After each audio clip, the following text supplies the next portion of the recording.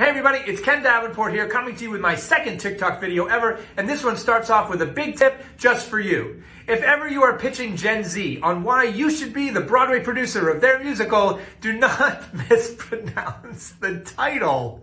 Oh, sorry about that, guys.